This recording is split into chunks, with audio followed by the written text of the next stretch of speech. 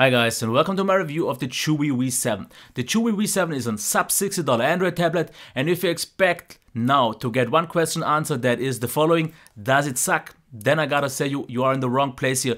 One that I maybe will answer though is, how much tablet do you get for about $60? We will see in my full review. So let's get started. Okay, so let's take a look at the design and build quality. Size comparison is always first. Here we have a 5.5-inch phablet. As you can see, it still definitely is a lot bigger than something like that. But compared to, for example, an 8-incher, you can see it's definitely still a lot smaller, just so you have that. So what about the design and build itself? Let's start off with the design. As you can see, the bezels are quite okay. Of course, they could maybe be a little bit smaller, but we are talking about a sub $60 tablet here after all, so I'm quite okay with that. As you can see here also, it's maybe not the thinnest one and it does bend a little bit, but for a plastic device that's okay. The plastic itself actually feels quite okay. It has a nice smooth texture. It is quite grippy. It's not really slippery or something like that, so that has been managed quite okay, and it actually doesn't feel as cheap as I would have expected it to be. Let's take a look at the ports and buttons here. Here on the right side we have the power button and the volume rocker, both quite nice and clicky. They could maybe click a little bit more, but the tactile feedback is actually quite okay, so no real problems here. Here we have the headphone jack, micro USB. On the left side there's nothing, and on the bottom there's just a microphone. You can open this flap here, which is a little bit odd because it's 6. And here we have the SIM card tray and also SD card tray. You can get that. I'm not quite so sure how long this nose will hold up, but let's try to put it back in. So it works, and you have everything you want to. So in overall, it feels quite nice in the hand.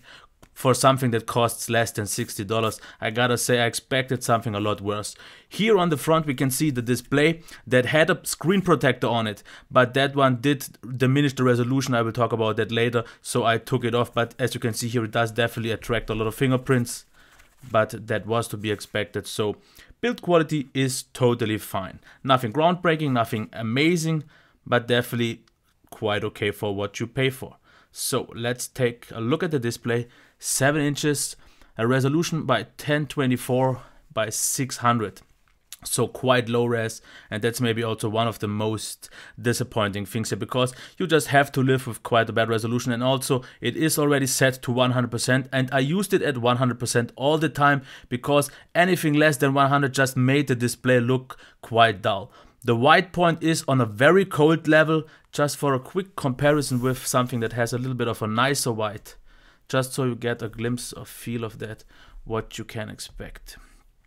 Let's get into that. As you can see here, this is something more realistic. So it's very cold, and it's also not very bright. In a closed room indoors, it gets the job done. But then again, the colors, they are a little bit washed out, but definitely not even that worse as I expected them to be. They definitely don't pop or anything like that. They aren't maybe the most accurate one, but it gets the job done. The black is actually okay. I had a little bit of light bleed, I think, here. And for the white, there was one thing. The more I used it on the left side here, I got a little bit of a yellow stain, but that is really not often that visible. So the display gets the job done, is okay.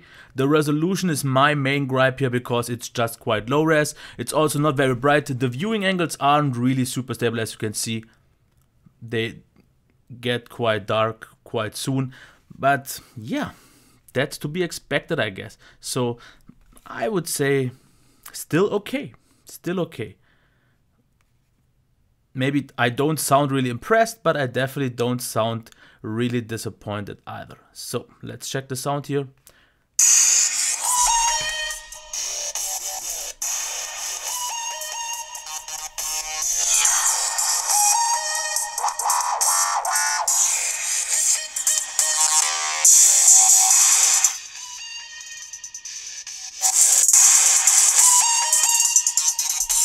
So about the speaker sound, I gotta say the position actually did impress me in some way, because it doesn't feel like it is coming from the back. In most cases I actually at first expected it to be somewhere on the front, because it sounds quite front firing. Of course, if you hold it normally like this, it did slightly mute the sound. It was a little bit more dull and not that clean.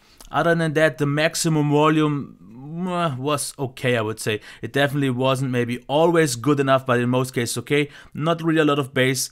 The highs a little bit on the harsher side, and the mids are okay. So there's definitely not a great experience, and especially for games, it's okay. But yeah, I'm not quite sure, because every time I say things are okay, I don't sound really impressed. But yeah, I don't know what else to say. The sound for this price actually beats most phones. It's definitely no great sound, but just to get the sound experience, totally fine. So the performance now. Let's get into a browser and check something. And here's the one thing that I gotta say. As you can see here in the browser, this actually looks very smooth, and it is, because once you are in an app and the app is fully loaded, as you can see here, the browsing is actually surprisingly really smooth. I didn't expect that. Though there is one thing to mention, the loading times. So the storage and the RAM are very slow. As you can see here, once fully loaded, it works out okay. There are definitely a few stutters, and sometimes if you switch from app to app, it needs quite a while until it gets the app in the background fully loaded. So that is definitely noticeable. As you can see here, the loading times are very slow. And I noticed that mostly when I install, for example, an app, this can take ages. I think something like SwiftKey needed more than 10 minutes to get installed. So the storage is really slow and the RAM seems to be very slow. But once it is finally loaded, as you can see here, and you need a little bit because it just has to cache quite, then as you can see here, this is okay. Google Plus, for example, wasn't really that good. It was quite choppy. Let's try to see that. As you can see, the loading times, that's maybe the most annoying thing on the long term. So if you don't switch apps too often, you can get away with it, and it definitely gets all the jobs done that you would expect from maybe a tablet, but not in a maybe great experienced way, but it gets the job. As you can see here, it just needs to cache a lot once it gets the time. So if you switch apps all the time, you will notice this way more often, and multitasking is the same. With just 1 GB of RAM, it can become a burden because it just needs like 10-20 seconds every time to get adjusted to where it actually is. That's a little bit of a bummer. That's, I think, mostly because of the slow RAM. Let's check the gaming performance, and I wasn't able to install that many apps because I'm just limited here with the storage and I don't have an SD card ready right now. But at least for this game, I gotta say, performance was surprisingly good. Of course, low res and maybe not the most details. And as you can see here, the display is definitely not the brightest one and the glare is quite extreme. So let's see what we've got. Start a game. And I'll actually let the sound on just for you to hear how it is in games. Because I don't think it's bad. It's a little bit on the flat side and harsher, but okay. Let's see the gaming performance now.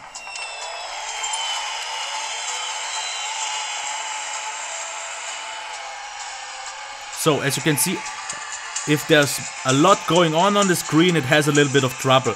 But once I'm now alone on the screen, as you can see, this looks really nice and smooth. Not really any frame drops. Quite okay. Definitely playable for something like a casual gamer. Totally fine. I think that's it. Let's get out of here.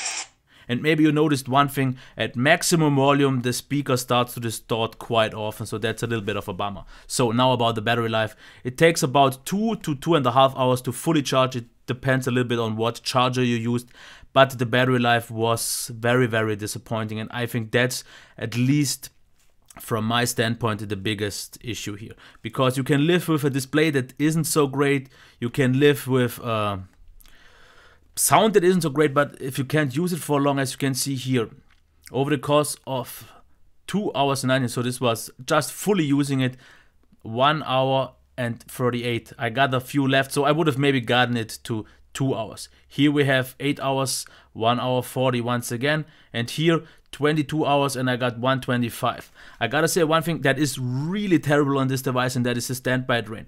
Over the course of 20 hours, I lost 30%. So if you just leave it on the table for maybe like 2 days and use it just a little bit, it will be already dead. And that is what happened a lot of times to me, because that battery is really, really bad. In terms of battery life, I get that it uses a lot of battery because I used it at 100% all the time. So you can maybe get it to 2.5, maybe even 3 hours, but I expect something like over the course of 1 day, 2 hours to be more the average, which is definitely quite disappointing. I can get the software out of the way quite fast because we are using a pretty much absolutely stock Android. Here it just looks a little bit different because of the tablet layout, but we get Android 5.1.1, so pretty much the newest version if you aren't on a Nexus, and it is pretty much bare bone, as you can see here. Not really any bloat installed. There were a few Chinese apps, but we have the Play Store. I could uninstall all the Chinese apps, at least the one I did know that I don't need. And that is okay. Quite clean. Everything is like you would expect it from stock Android. We also get the tray. Everything is there. So that's it. I will go to the recap now. It's time for the recap now, and I gotta make one thing clear right from the start. This is a sub $60 tablet, so we will have to evaluate things just differently. You can't just have the same expectations as you have for a mid-range or premium tablet. So just keep that always in mind if I talk maybe good about some of the aspects here. So first of all, design and build quality. I gotta say it doesn't feel bad. It feels totally okay for $60. Quite robust, solid. It does flex a little bit, but other than that, buttons are okay, ports placement is okay, everything else is okay. No real problems, nothing premium, but definitely not cheap. The display, yes, maybe a little bit disappointing because of the low resolution. I would have just wished for at least 1200 by 800 or something like that, but we have to lower our standards here. Other than that, it is bright enough indoors, the colors are okay, slightly washed out. Viewing angles are maybe impressive, but totally fine. So I gotta say, white is a little bit on the colder side, the black is okay, not really any light bleed. So once again, everything is okay, and what you would expect from a $60 tablet, maybe even slightly more. Definitely you get a lot better displays in the $100, $150 or maybe $200 region. But for $60, and since I don't have much comparison here, I gotta say the display is totally acceptable, workable. Yes, gets the job done. Sound actually slightly better maybe, because actually loud enough in most cases. Watching a YouTube video or a little bit of music or so did get the job done. If you hold it like this, you will muffle the sound a little bit. Also not really any bass. Mids are okay, highs are a little bit on the harsher side, and it does distort on higher volumes. But once again, you can use it for all you need to. The experience maybe isn't great, but at least it's there. In terms of performance, it's a little bit of a hit and miss, because the storage is slow, the RAM is slow, and apps just load slow. Everything you install is quite slow. But once you're past that point and accept that you can't really multitask a lot with that device, not just because of the 1 GB, because of the slow 1 GB of RAM.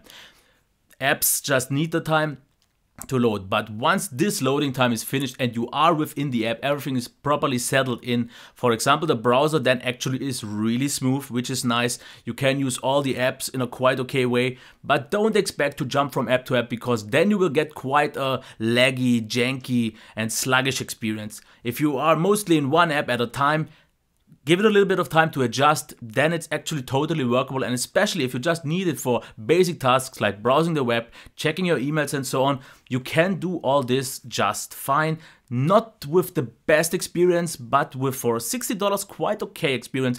Gaming performance for the few games that I tried was okay, definitely, but I don't think this is something more like for something like a casual gamer. The battery life though was the very disappointing thing, because a battery charge needs about slightly over 2 hours, and that's pretty much also just the battery life that you get. Expect about 2 hours over the course of 1 day. If you expected to use it for more or 1 or 2 days on a charge, you won't really get much more than 1 hour of screen on time. So I would say 1.5 to maybe closer to 2 hours in normal use. Everything up to that, over that, is actually a bonus. If you lower the brightness, you can get maybe 3 hours. I've seen those results on the internet, but I didn't like the display with anything lower than 100% because it just seemed too dull. Software totally fine, Android 5.5, 5.1.1. Didn't really have too much issues. Sometimes things crashed. It was a little bit janky and buggy. There were also some issues that when I watched a YouTube video for a longer period of time, I just got on green screen and I had to restart the video. But it was mostly fine. So, like I said, I won't answer the question if it sucks, but I will tell you what you get for $60. For $60, if you only want the basic tasks in an acceptable way, this is totally fine. It gets the job done, you can do everything, but just don't expect too much of it. I haven't reviewed something like the tablet from Amazon yet for about $50-60, so I can't compare it at all with that. But for $60, the basic tasks get actually absolutely fine.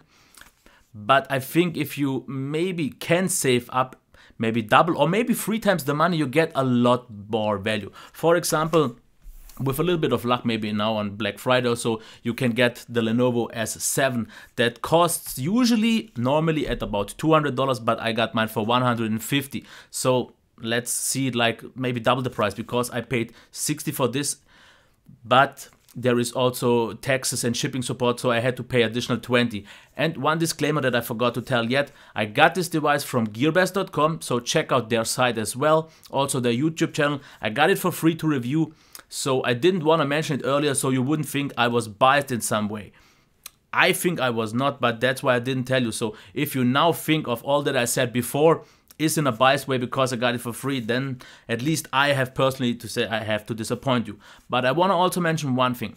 If you want to see more reviews like these from devices that I can get from GearBest, then leave me a like, because only that way I can get more devices like these. It was very nice to see how much of a experience you can get from a $60 tablet. And I think if you are in a country where you just don't earn that much of money and you don't really need a tablet that often and don't have any demanding tasks and you want just the basic stuff to get done and you really don't want to spend a lot of money, then this tablet gets the job done. I can't really say if any tablets in this price range deliver a better performance or not, because this is the first one I've tried so far, but I gotta say I expected actually something a lot worse. I saw a few of those cheap tablet reviews also on the internet, but I didn't make it through the 1 minute mark because they only checked all the bad stuff, just were focusing off it sucks. And I can just say it doesn't suck.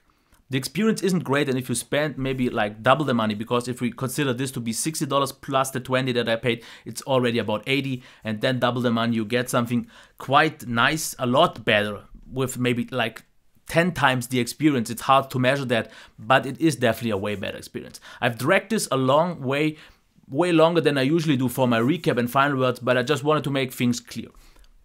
Not bad, but also not great, and with the right expectations, you get quite an okay bang for your buck, but like I said, don't expect too much. That's it for my review of the Chuwi Vi7. I gotta see you next time, and if you have anything to say, leave it in the comments. If you have any questions as well, if you liked it, give it a like and subscribe to my channel. Okay, until next time, bye.